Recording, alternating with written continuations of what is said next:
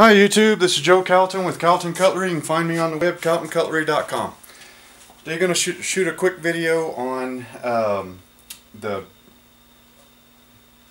base or the blade holder that I made to go along with my stereo microscope. This video is mostly for the fellow that showed me his microscope, and I was so excited about it that I had to get one on my own. The big problem with that is that fella has got insanely steady hands.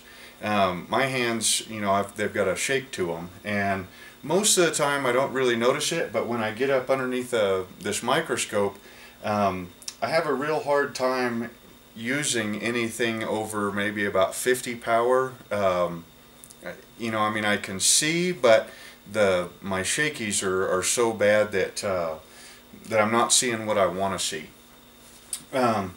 And he was just hand-holding razors up underneath his microscope, and I just can't do that. So I ended up coming up with this, it's not really a vise, blade holder maybe, something like that. And what it is a bowling ball cut in half and set in a dog dish, and then you cover the face of the bowling ball with blue painter's tape just to give a little bit more contrast. Add a couple of pins and a chunk of modeling clay, and that's pretty much it. You can slide the whole base around pretty easily if you need to. If you wanted to put like another block of wood up underneath here and make like a sliding rail system, you could. But this works pretty good just the way it is. So I'll go ahead and bring the camera in a little bit closer and let you have a better look at it.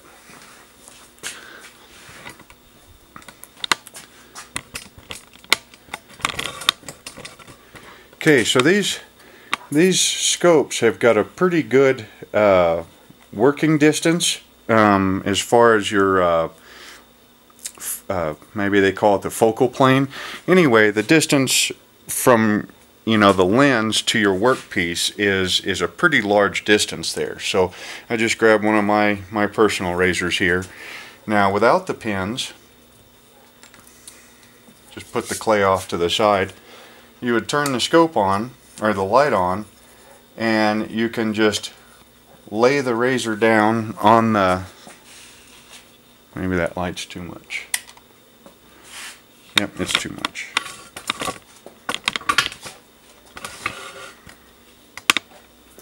Lay the razor down, look through your eyepieces, or if you've got the camera mount on it, whichever, and then you can tilt the bowling ball up and down to see whatever kind of angle that you want, and then either slide the whole base, or since you've got such a large surface area, I think I measured this as 8.5 inches in diameter, you can just slide the razor back and forth. Now if you have the bowling ball set pretty parallel to the lens, then as you move the razor back and forth, you'll still have to adjust your focus a little bit, but it's not too bad. When the pins, what that's for is once you start getting up in angles, see there, the razor started sliding. Once you start getting to too big of an angle, then what you would do is stick your pins in here, and these are just 1/4 inch brass pin stock, and then work your modeling clay down to where it's about the right size.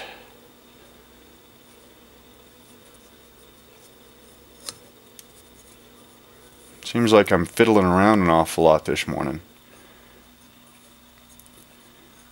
And then you can use that to kind of help hold when you come up to more extreme angles. This is actually the first time I just drilled those pins this morning and haven't really used them, but that was kind of the basic idea. So that way you can still slide it back and forth to go really extreme angles if you want to. But most of the time I've just been using it without the pins.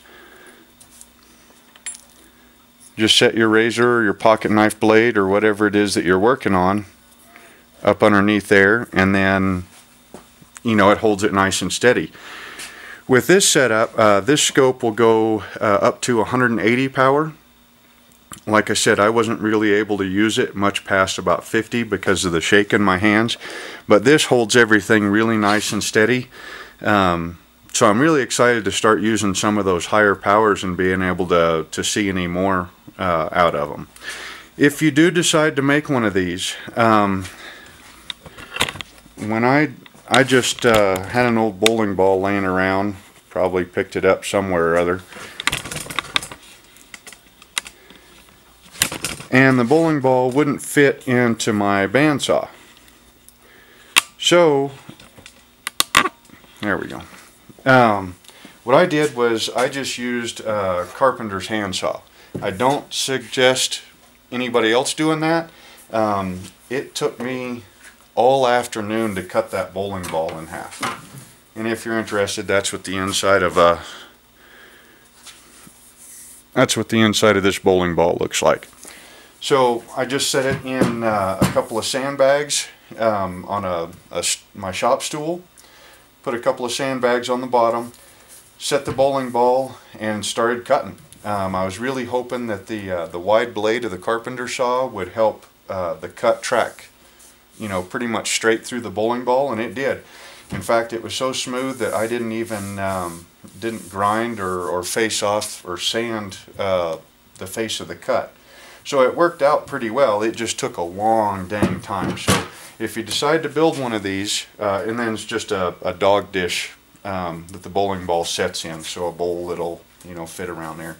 If you do decide to do this and you find a better way to cut a bowling ball in half, not that I think you would have to do this very often. You know, if you find a better way, let us know about it. The other one that I made up, the first one that I made up, is this. And it worked kind of okay. Okay, so I took a rubber ball from, I think, Target, probably 5 inches in diameter. Poked a hole in it, let all the air out. Cut a hole in it large enough to fit a speaker magnet in there. And then I had a whole bunch of scrap lead. They were old pellets from a pellet trap. Mixed them up with some plaster of Paris. Poured it all into the ball. And you can see the weight kind of flattened out the bottom as it was setting up. And then set the speaker magnet in the top. Cleaned off the whole thing. And then set it in a half of I think this is a 4-inch Fernco. They use these for booting up like sewer lines. And it works pretty good. You know, I had this mounted on a piece of wood, and that way it would slide across the bench top real easy. The problem with this, and I didn't notice this until I started working with it, is you use the magnet to hold the blade in position so that, you know, you don't have to kind of move it around and get it balanced right like you do on this one. And that works really great, but what happens with the magnet is that it magnetizes your razor. Once you magnetize the razor, now if you're in a clean environment, you know, it might not be such a big deal, but, you know, this is a knife making shop, so I've got, you know, metal dust and, you know, pretty much everywhere. I mean, you can't really fight it a whole lot. And that magnet will pick up that metal dust. And then once you magnetize your razor, that metal dust will stick to your razor.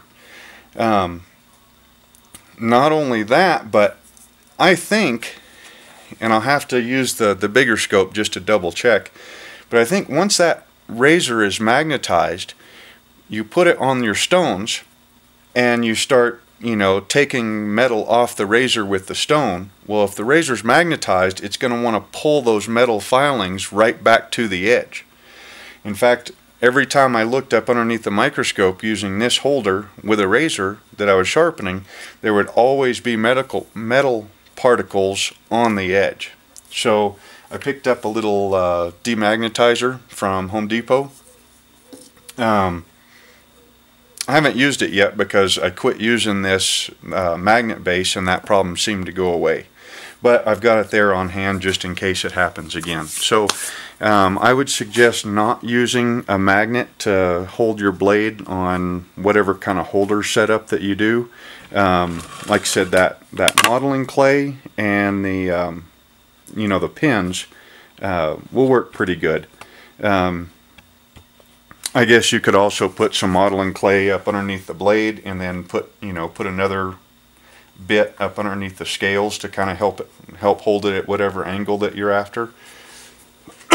But anyways, so anyhow, this is the bowling ball setup for the microscope. Oh, one thing I forgot to say about that is that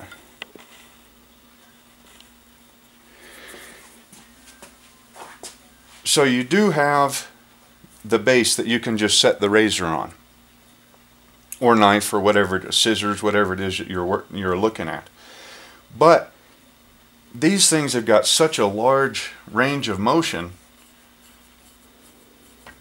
You know, that goes clear up to there, and then I can loosen up the clamp and then bring the whole head of it up, you know, clear up to here.